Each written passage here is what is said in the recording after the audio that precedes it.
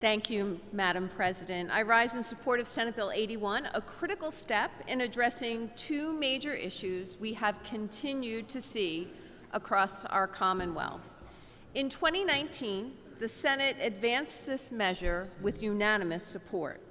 At that time, fentanyl was about half as likely as it is today to be involved in an overdose leading to death.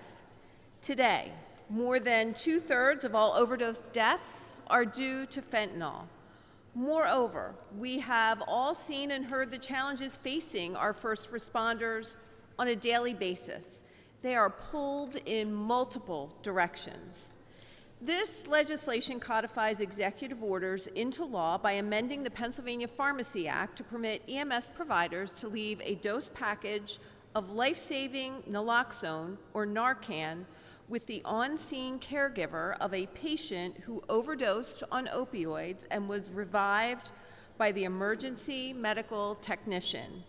Earlier this year, the FDA approved Narcan to become over-the-counter, but this is not until later this summer and does not include other versions of naloxone.